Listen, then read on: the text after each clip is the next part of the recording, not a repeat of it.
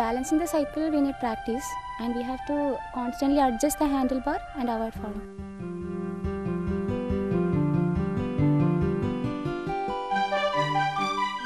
Balancing the cycle?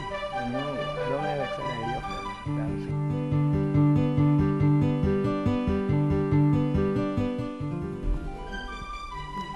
Balancing means you just ride on, that's it. You have to look forward, keep your body straight, and then you need practice.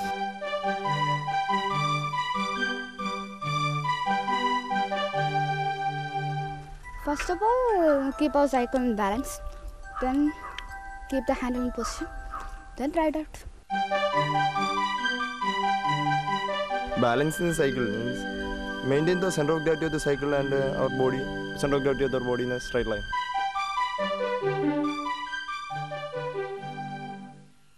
As you just saw, some were uncertain and some were absolutely wrong in answering a simple question as to how one maintains the balance on a bicycle. Maintaining the center of gravity, controlling the handlebar were some of the answers. But these won't help the rider maintain the balance when the bicycle is not in motion. In fact, what helps the rider maintain the balance is the motion. This is why it is easy to balance on a bicycle which is in motion and nearly impossible when it stops. Here, it is the motion that is important, not the rider. Even without a rider, a bicycle can maintain balance as long as it is in motion. Why a bicycle? Even a single wheel maintains balance when it is rolling. This is a feature common to all spinning or rotating bodies. In fact, there are two interesting features in all spinning bodies. One is known as the gyroscopic inertia and the other the precision. First, let us explore what the gyroscopic inertia is all about.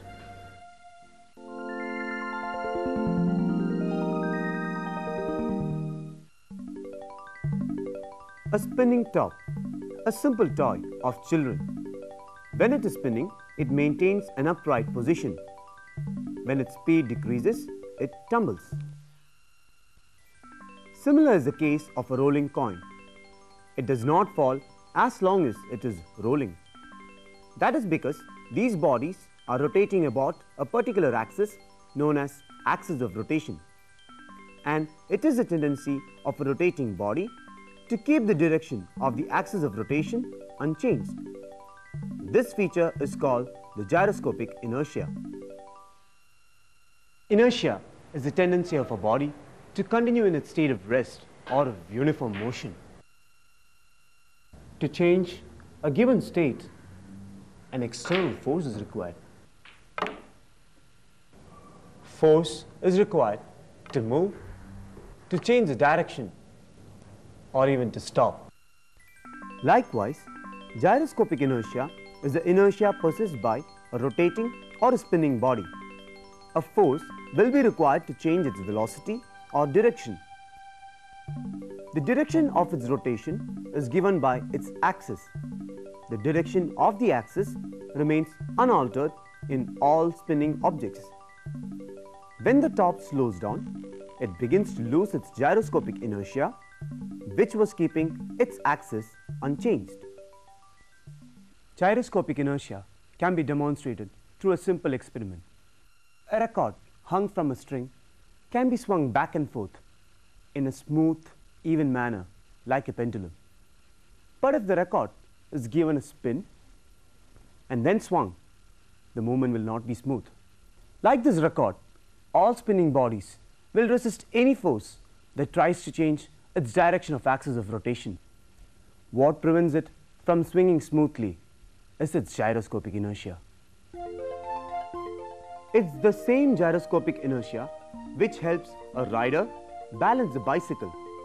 The rotating wheel gains gyroscopic inertia, which keeps the wheel steady in the vertical position.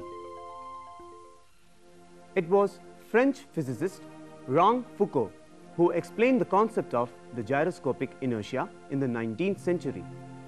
To demonstrate this principle, he devised an instrument and named it the gyroscope. the word gyre means rotation and scope means view.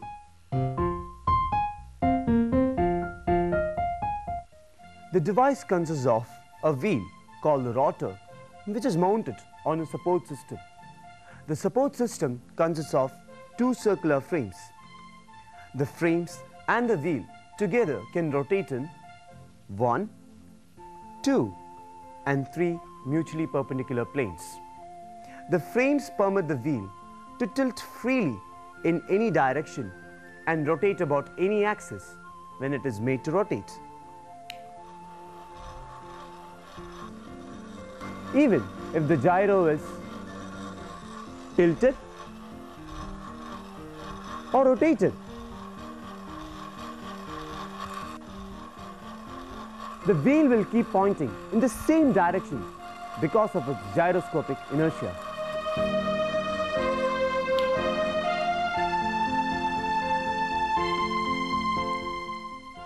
When the wheel is static, there is no gyroscopic inertia, and so the wheel cannot maintain its position along the same direction. The magnitude of the inertia is proportional to the weight of the rotor and the distribution of the weight. It also increases with the velocity of rotation. The gyroscopic inertia can serve an important purpose of finding the direction. Instead of the magnetic needle, a gyroscope can be used as a sensitive element of a compass.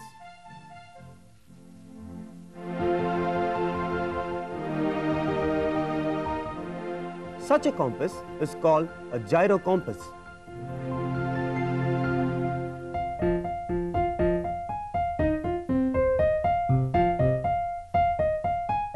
Sailors have been using gyrocompasses since early 20th century. Today, there are advanced versions of gyrocompasses, but their basic structure is the same.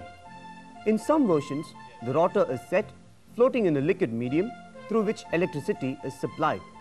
It is rotated at a high speed of about 9,000 rotations per minute. The gyroscopes used in ships have extra mechanisms to make them north-seeking. When the gyro is activated, the rotor will start rotating and its axis will gradually settle in the direction of the true north. In the display unit of the gyro compass, the needle indicates the course of the ship with respect to the true north. A repeater display unit of the gyro compass located in the steering section of the ship helps the crew navigate along the course towards the destination. Unlike an ordinary magnetic compass, a gyro compass is not affected by iron and other magnetic materials. Yet another feature of the gyro compass is that it can be interfaced with other navigational equipment such as the global positioning system. The gyro compass makes use of the ability of the gyroscope to maintain its axis in the same direction. But the gyroscope can maintain its axis even when it is tilted. This feature of the gyroscope is used in an instrument known as the artificial horizon, which measures the tilt.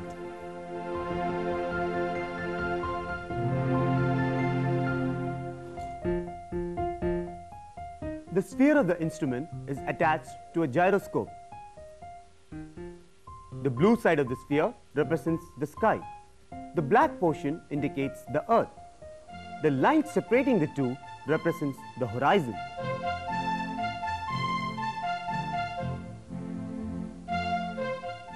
When the gyro is switched on, this line will remain parallel to the natural horizon.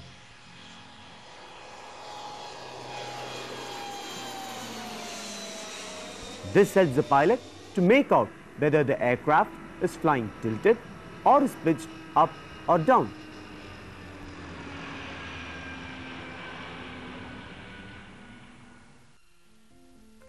So this is all about gyroscopic inertia, a principle that plays an important role in riding a bicycle, in navigating a ship, and in cruising in the skies.